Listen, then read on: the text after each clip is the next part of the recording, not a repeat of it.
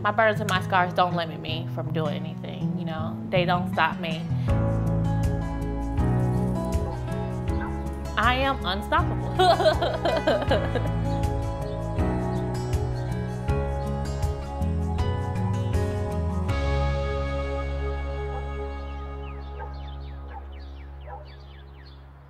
If I could go back and change my scars, I would not.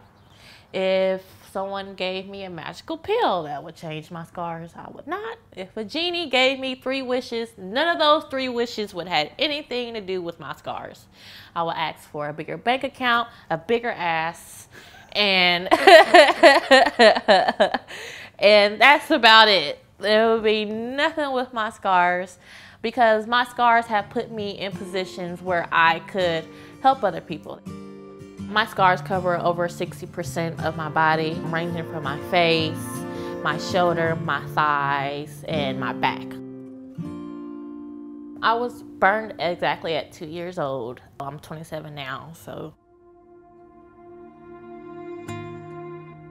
Well, the story that I got was in the kitchen unattended, and there was a pot of butter on the stove.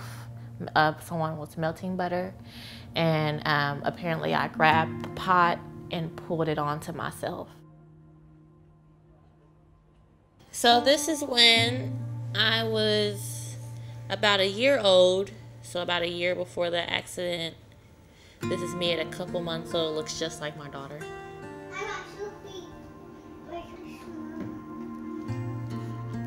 Mama's trying to find pictures of her when she was little. Yeah, she's definitely little. My little twin. What's interesting is I would get to see what I would have looked like if I wasn't burned by watching her grow up. I can't really pinpoint the incident exactly. I do have more memories of like the surgeries and the hospital stays. This are pictures from me being in the hospital. I remember I had to wear like a plastic mask over my face to keep the swelling down. I remember wearing eye patches. I remember being poked and prodded. You know, I remember those things. So from the ages of 2 to 17, every other year, I was under the knife or in some type of therapy or something along those lines. That is me a couple months before the accident. And that's me now at the present. You see pictures? Who's that? It's mommy? Mommy. Mommy? Who is that? A baby. That's you. Baby. You? Baby. That's you. Baby. Yeah, that's you though. I know that my child would be a lot more sensitive to people who are different because, you know, she has me. And I would just basically tell her that, you know, the world is a big place and not everyone looks the same. Your mom looks different.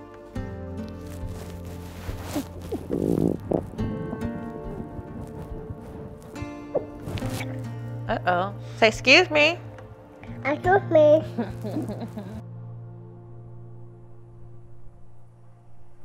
I would say I realized Alyssa was different when I was about 6 or 7. When they bullied her or talked about her, I usually got mad. They would make fun of her because she had a patch, so they used to call her a pirate. I had some rough times, you know, because kids are blunt.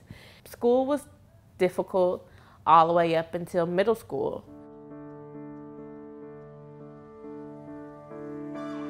And then literally one day just woke up. I won't say between probably like 15, 16. I woke up like, look, there's absolutely nothing in this world that you can do about being burned. You cannot change it. So why dwell on it, you know? Why make it a problem?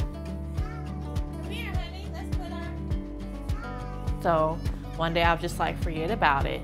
I'm over it, completely over it. Currently, I am a certified nursing assistant, so I work in long-term healthcare. But my life stream and my life's goal is to be a motivational speaker. I have a page called I Wear My Floss Like Diamonds. My goal is to help men and women who struggle with what they see in the mirror. It's very hard, I know. My page is about is showing people that it is possible to live your life confidently no matter how you look. So that's basically what I'm here for, is to show people that it is possible. It doesn't really matter what you look like. It's all about your attitude and your personality on the inside, and that eventually shine through on the outside. I share pictures of me, you know, just bare me doing me being me. And people were like, hey, I like that you're so confident. My burns put me in a position where I had no choice but to be confident. I couldn't back down. I'm in the spotlight everywhere I go, you know, so I have to be confident because everyone's gonna see me. When I walk into a room, I am the thing that everyone's looking at.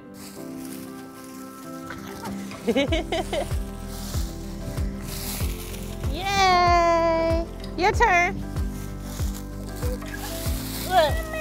Yay!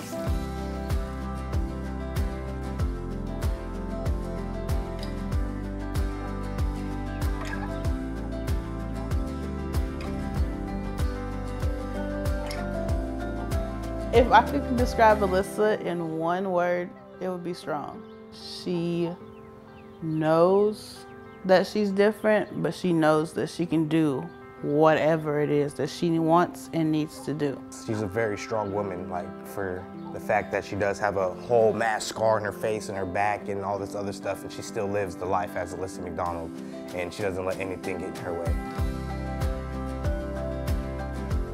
Shoot, my proudest moment is getting up every day and conquering the world.